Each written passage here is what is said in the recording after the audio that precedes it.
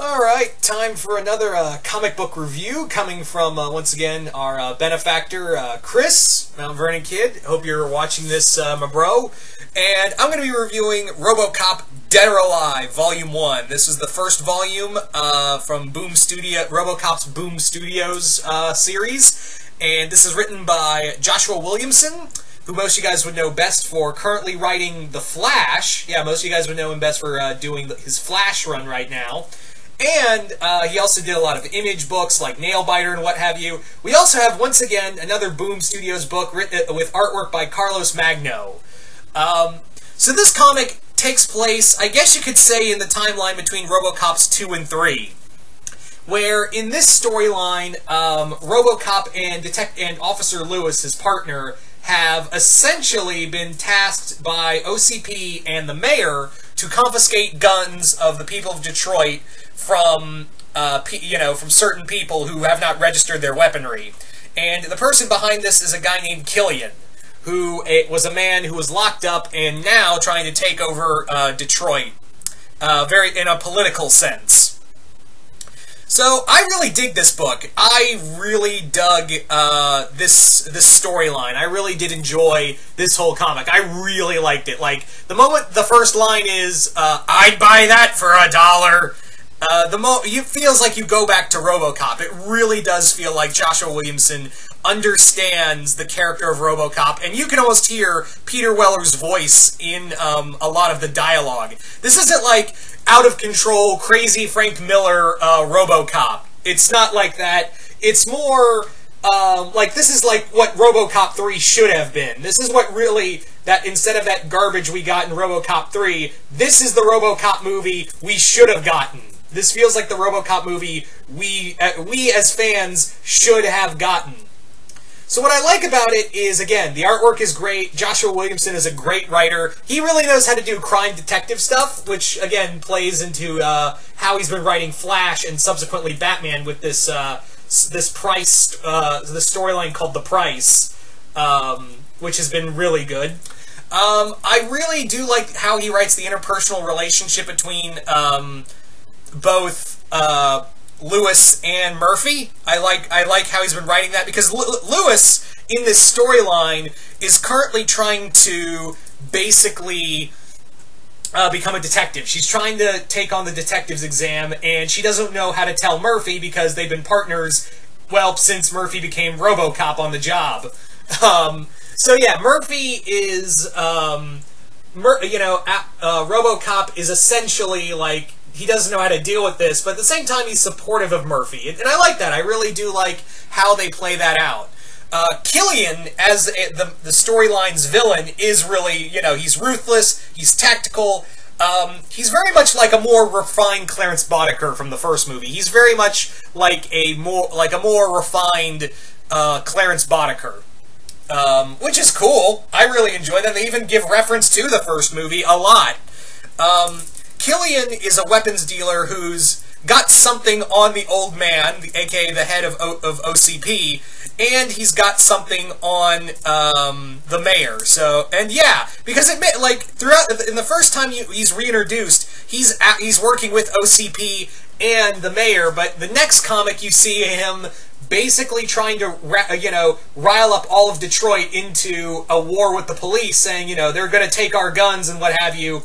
And Murphy, Lewis brings up this as like, isn't he supposed to be working with us? Why is he working against us? And why isn't, the old man and the rest of OCP trying to stop him?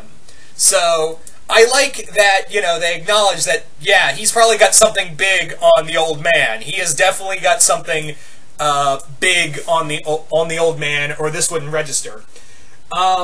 This is also a pretty violent book. This comic is not watered down in by no stretch of the imagination.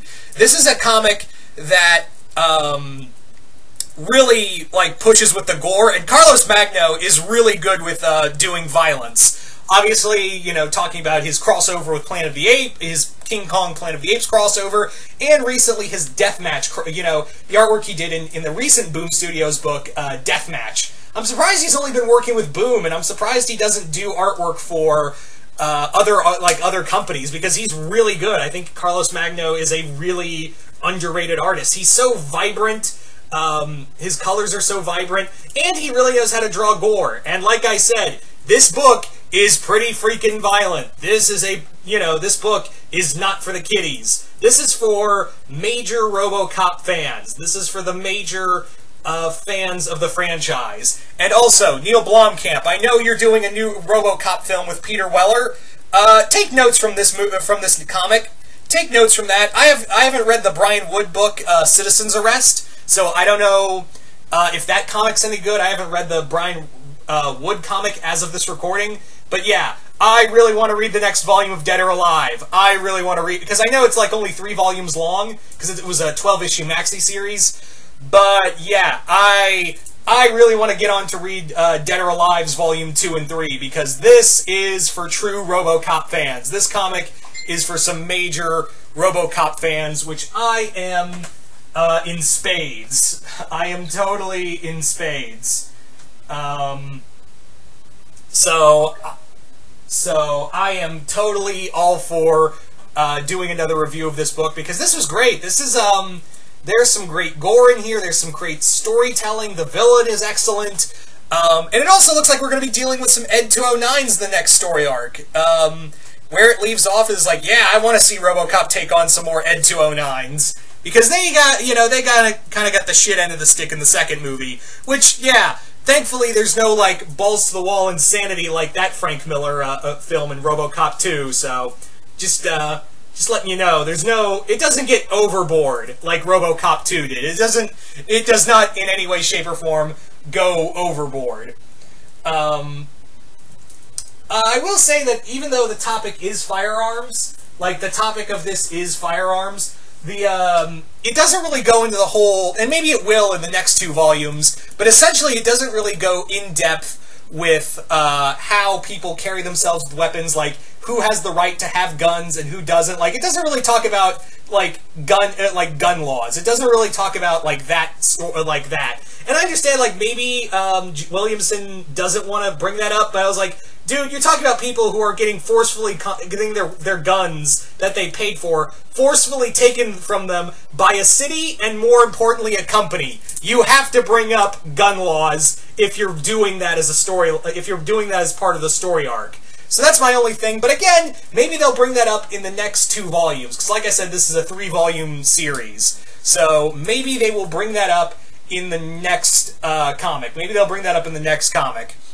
So, yeah, I highly recommend this. Artwork is great. This Williamson certainly knows how to write both Lewis and, Officer Lewis and Robocop and every other character. So, if you're a Robocop fan, I highly recommend this series. But anyway, so you guys tell me in the comments below. If you've read Robocop Dead or Alive, just comment below, let us know. And once again, if you're new here, remember to Hulk smash that subscribe button and be a part of Earth's Mightiest Subscribers. I'm DPZ, hope you all enjoyed this review, and we will see you right here once more in the universe.